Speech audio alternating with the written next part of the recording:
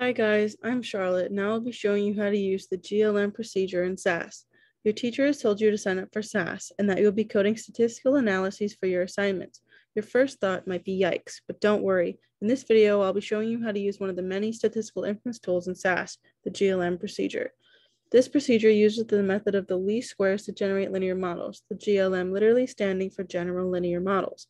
It can be used to investigate data with linear regressions or if you want to run an analysis of variance. In class, you'll be using this procedure to create ANOVA tables, which compare the population means for two or more independent samples.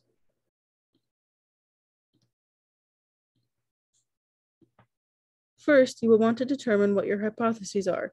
Your null should be that the population means are equal, and your alternative should be that at least one population is different from the rest.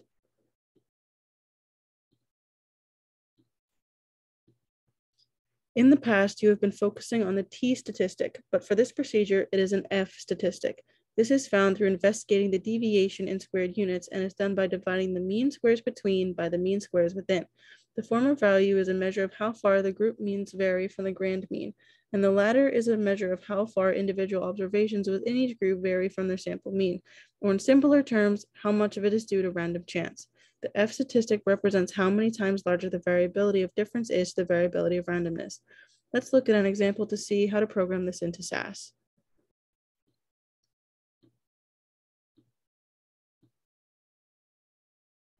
For this dataset, I will be uploading data ranging over 3 fields and looking at the grades of 32 students. It will include data for a type of academic course, either sciences or arts, a time of day, either early or late, and the grade the student got in the course. When you're using the GLM procedure, you want to make sure that at least one field is categorical or qualitative, and at least one field is quantitative. In this case, we have 2 qualitative variables and 1 quantitative. To start out, type data, and then name your data. I'll name mine edu for simplicity's sake. End with a semicolon and go to the next line. Then you want to input your fields. So I will type input and then course, because that is the first field that I have here. Then you want to type a $sign to let SAS know that you're inputting a new field. Next, I will type time because that is the next field that we have in our data. Put another $sign. And then the final field is grade. And with a semicolon and add a next line. I have my data pasted in already. So if you don't have this data, you can input your own. And before you continue, you want to make sure you add cards to let SAS know that you are now looking at the data.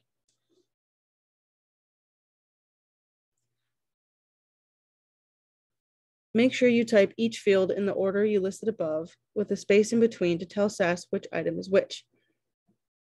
Lastly, don't forget to add a semicolon at the end of all your data on a new line to tell SAS that you are now moving on to call the procedure. So now we are actually going to get into the GLM part. First, you want to type proc, short for procedure, and then GLM. Then call your data. So I will type data equals edu, and with a semicolon. On the next line, type class, and then your categorical value. So in this case, it would either be course or time. I will just use course. So I will type class course and then end with a semicolon. On the next line, you're going to want to type model, then your quantitative variable. So I will type grade equals course. You want your quantitative variable, then an equal sign, and then the same qualitative variable you used before. The equal sign does not mean it is equal in value to it. It just means that it is derived from the value or explained by it. So the grade is explained by the course. Finally, your last line of code will run through the function with run and then an ending semicolon. Hit the little man in the top corner to run through your data. Check your log to make sure that you have no errors. They would be in red if you did. And here are our results. This is what should pop up for the results of your proc GLM. As you can see, it has the course that we input and the number of data lines used to derive our data.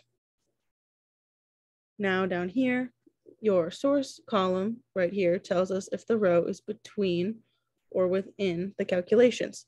Model indicates between and error indicates within. The column DF means degrees of freedom.